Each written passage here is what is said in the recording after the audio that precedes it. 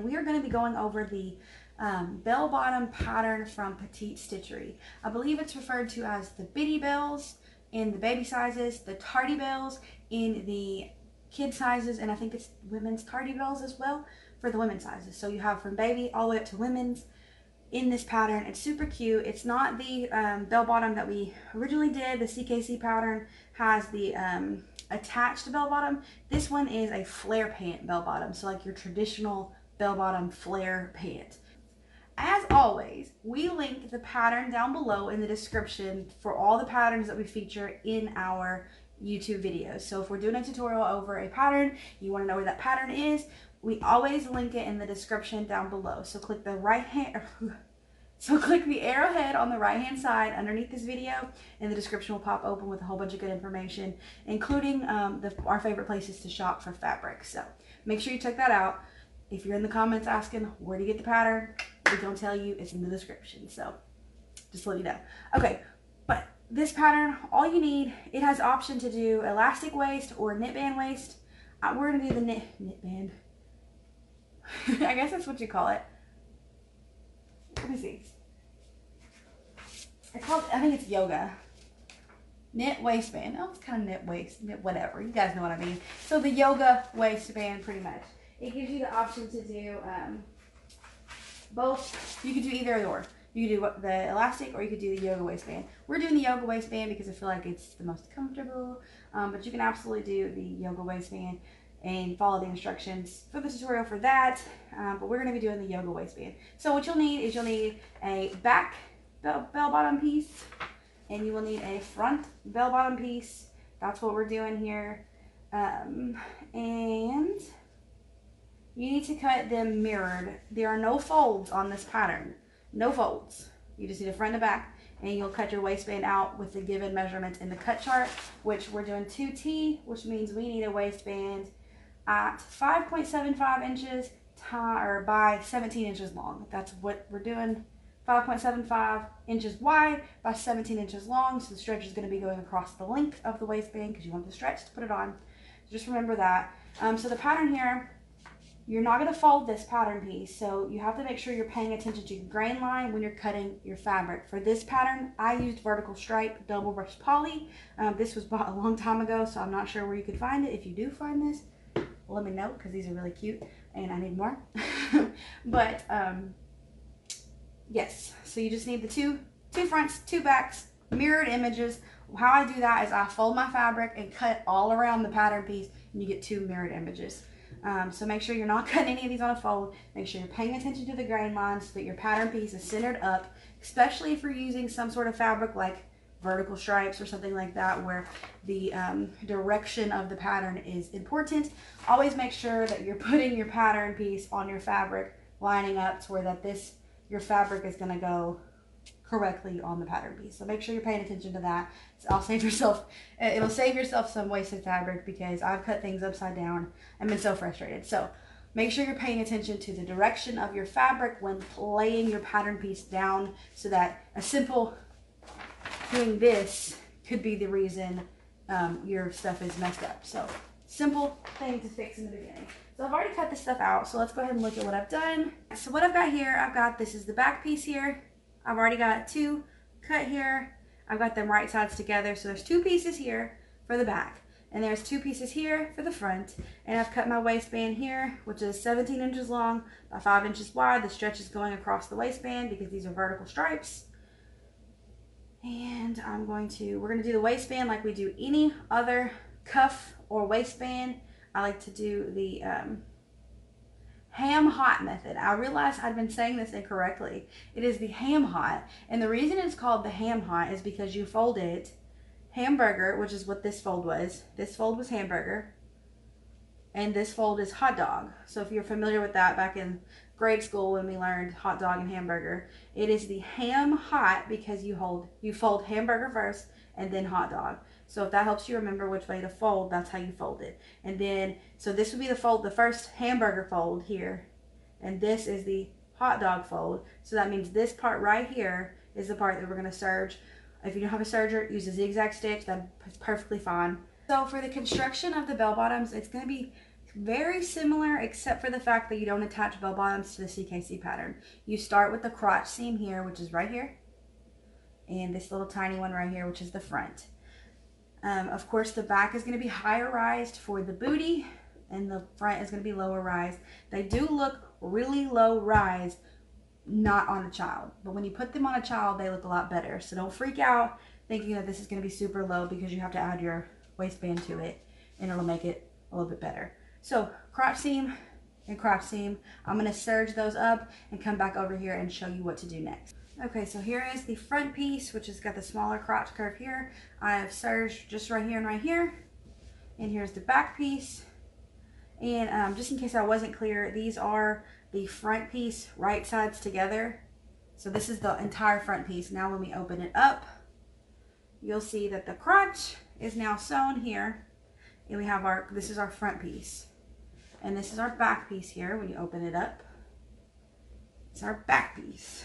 Okay, so now what you're going to do, just like with the CKC pattern, you're going to put these right sides together, and you will have to match them up. They won't look like they line up. It's no problem. Again, like I said, it accounts for the thicker thighs and the booty in the back. So the back is going to be naturally wider than the front. So you're going to go ahead and pull it over, pull your curves to match up. Make sure all this stuff's matched up here. And then you're going to serge down that entire side seam. And then the best way to do it, I think, is to serge that and then pull it over and match up this side, just so you're not pulling it off. But you're going to make sure that your side seams are matched up. So do one, then pull the other to match up, because like I said, the back is going to be smaller. So let's go over to the sewing machine and get that done. Okay, so we're here at the serger. What I'm going to go ahead and do is grab the waistband here, like we did the ham hot method. Fold it here, this area that we're serging up here. I like to put the folded edge in first.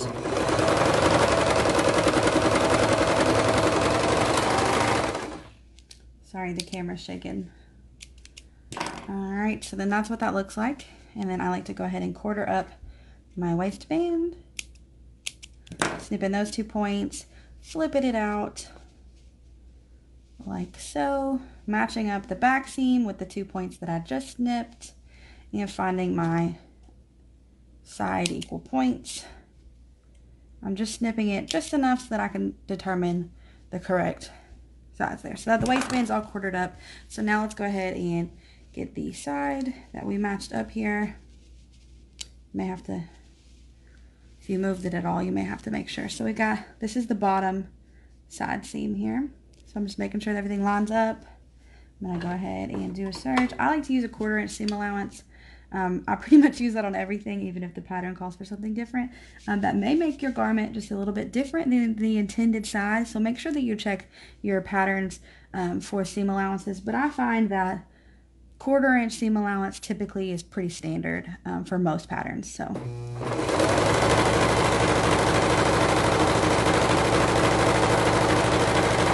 Just make sure you're following it. If you need to pin it, pin it. Just make sure you're removing your pins if you're using a serger.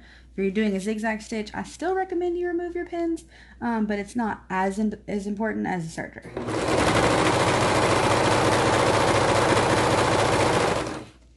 But this pattern is super simple.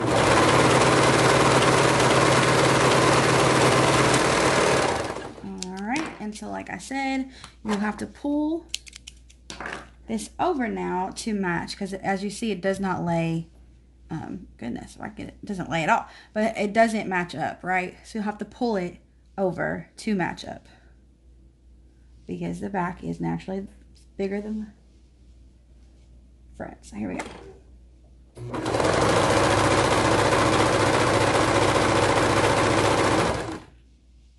Again, if you can't hold your stuff steady, you need pins, more power to you, or you need clips, that's fine. I don't particularly like clips. I like pins. I don't know. A lot of people use clips. I just don't.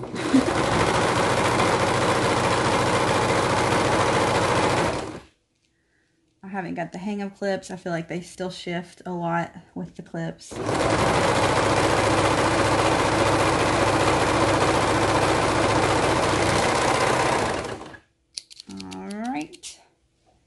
And so now will be the inseam. So now will be the inseam. So what you'll do is, of course, it's going to be the inside seam that goes all the way around to both sides of the bells. So match up those points here. It will require a little bit of work to get them all matched up. And then I like to just match them up as I go and just make sure that my crotch seams are together, because that's important or it will look silly. Just make sure your crotch seams are lined up and that everything else is lined up as well.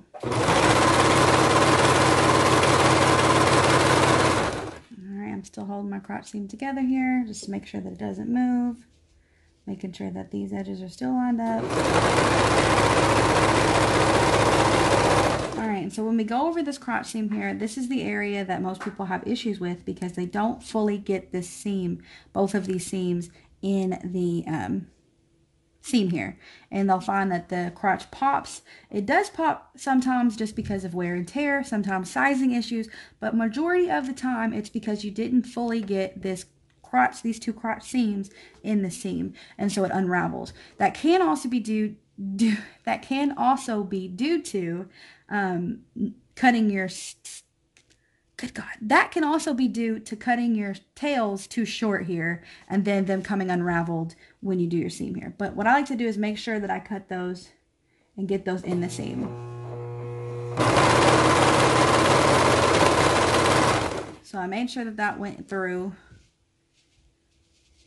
Another way you can double check or reinforce is to go ahead and just do a zigzag stitch. If you have a sewing machine, do a zigzag stitch over that serge stitch just to give it a little bit more reinforcement. I haven't had an issue with just making sure that it goes in there, but it could also be a tension issue too if it happens consistently and you've made sure everything's normal.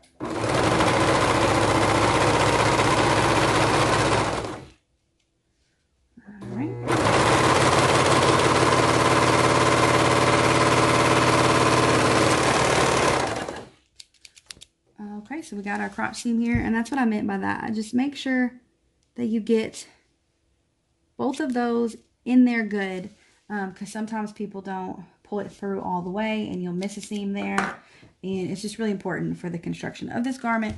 So we pretty much got this part done, and now we just need to add the yoga waistband. So what you'll do is, of course, you don't have to quarter this now because you have 4 seams. You have the front and the back seam and the side seams. So you don't have to quarter that. We've already quartered our waistband. Now we're just going to add it to it. Now I'm going to add it to the inside here. I like to put the seam, the seam, it's blending in nicely. I like to put the seam of the waistband on the back. So I'm going to stick it in here like this.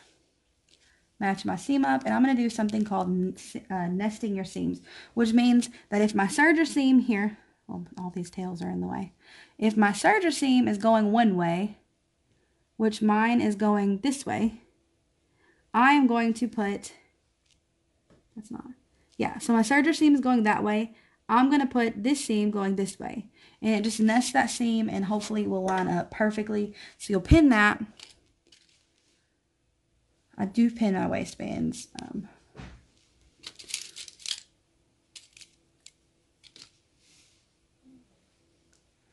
Alright.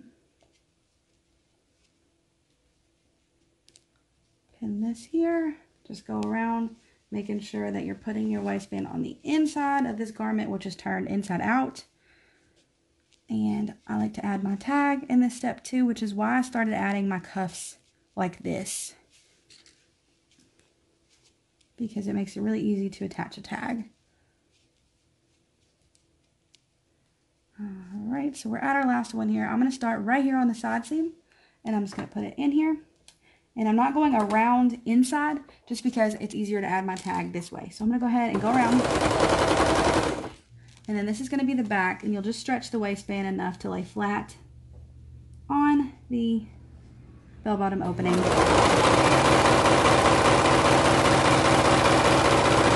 Okay, so here is the back, and this is where I add my tag. So I've got my sew-in tag here. I fold it. These tags are from Tagtopia on Etsy.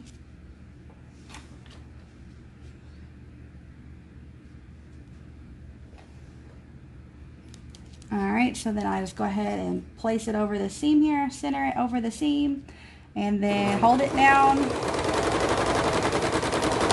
Once it goes under, it's on there and it's good to go. So then you can let go and wait till you get to your next pin. Remove the pin, move to your next pin, which is going to be the middle, front middle.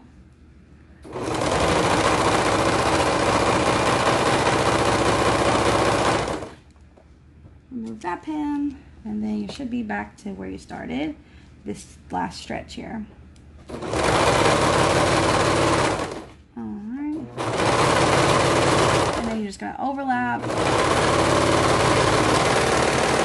pull it out, cut this, and then all that's left now to do is hem the bells.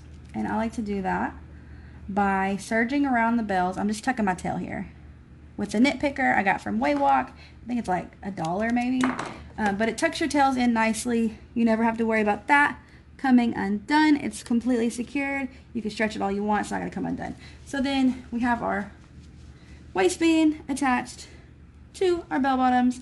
You can top stitch this down if you choose to. You don't have to. It's totally up to you if you're adding tags.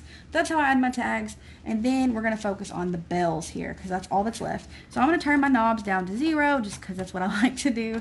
I feel that creates the least amount of tension and gets the best result here. So I'm literally just going to sew around my bell bottoms, serge around them.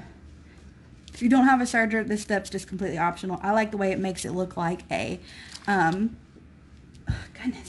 a cover stitch. I like the way it makes it look like that when you're top stitching, hemming the bottom here. So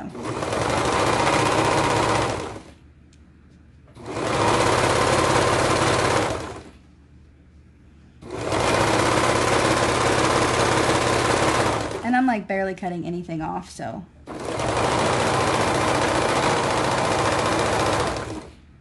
this is clearly just to, this is, the purpose of this is just to make it look a little bit cosmetically better. That's it. It's optional. You don't have to do this.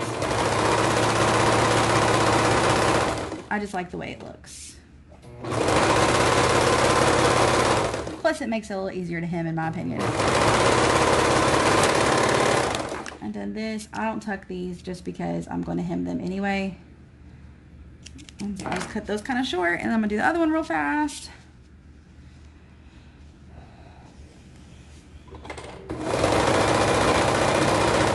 Been cutting orders all day, so my arms are like really tired. I'm trying to keep them down, my elbows down.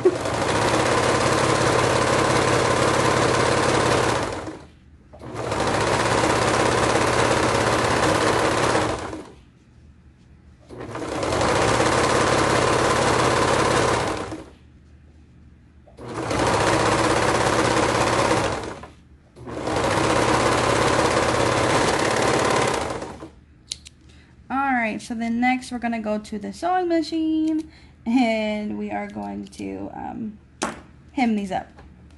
So let's go over there. Alright, so hopefully I have enough thread in here. My bobbin threader stopped working up here. And I just haven't had the time to get it fixed, so I have rigged up something to make to wind bobbins with, just because I've heard some bad reviews about the little side bobbin winder thingies, and so I haven't pulled the plug or pulled the trigger on those yet, but I'm just going to zigzag stitch around these bell bottoms here, and I'm folding it up about 1/2 inch. If you need to measure, absolutely do that. These little tools are great to do that. You can press up these little tools, you can put them on there just to make sure that you're doing about 1/2 inch. I'll double check myself.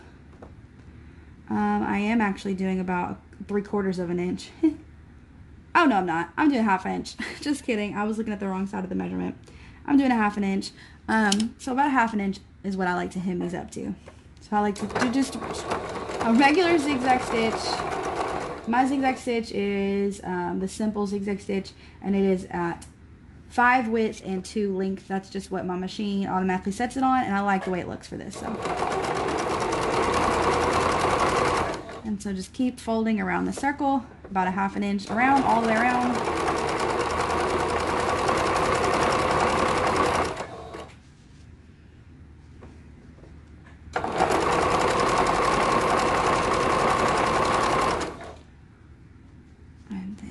keep going around your circle.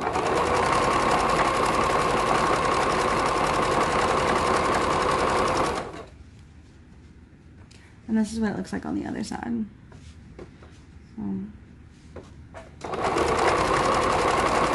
It may bunch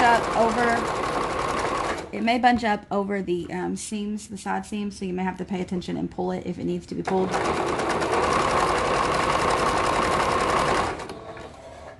Cover stitch is next on our list of things to buy, so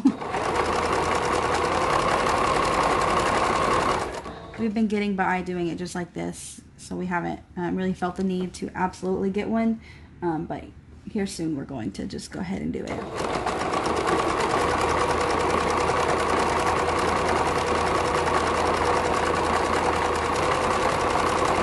Alright, so we're almost back to where we started.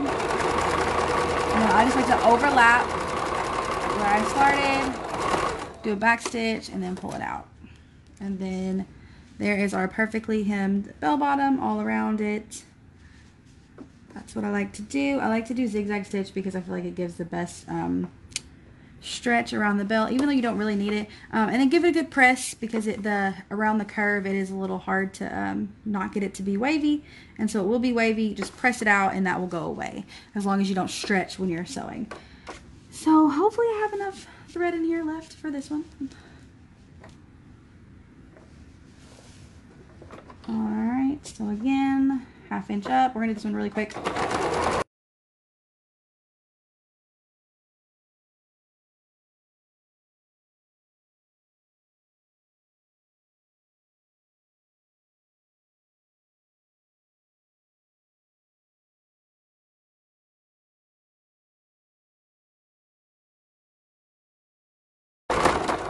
And then back stitch, and then you're good to go. That's what it looks like all done. Still stretches, and then you just press it to make it look better. So let's go see what these look like finished. Love how they look. Super flare. They look super cute on. I just love how flared they are at the bottom. They're super cute. They're just as flowy. You have a little bit more control over the length because you can hem them up long or higher, whatever you need to. I mean, you could do that with your CKC bells too. But this is another style of bell bottom that's really popular right now. Super traditional flare bell bottoms. I love this pattern. Super simple to do. Really easy to put together and doesn't take up too much fabric. This you could do out of a yard and have a little bit left over. This was a size 2T. It does require a little bit of fabric, but not near as much as the circle skirts on the CKC bells. So if you're looking to save a little bit more fabric, this pattern might be better for your bells. So I hope you guys enjoyed this video. Hope this helped you out on how to construct these beautiful bell bottoms. Make sure you subscribe if you're not subscribed. If you haven't subscribed, why haven't you subscribed yet? Hit the subscribe button and make sure you hit that notification bell too, because we post a new video every Tuesday. Life can get crazy and I know you can miss the video. We won't hold it against you, but if you go ahead and click the notification bell, YouTube will remind you when we post a new video, so you don't have to worry about forgetting a video. Click the notification bell. Like I said, it'll remind you. No worries about missing videos. I think that's it. We'll see you guys next Tuesday. Bye.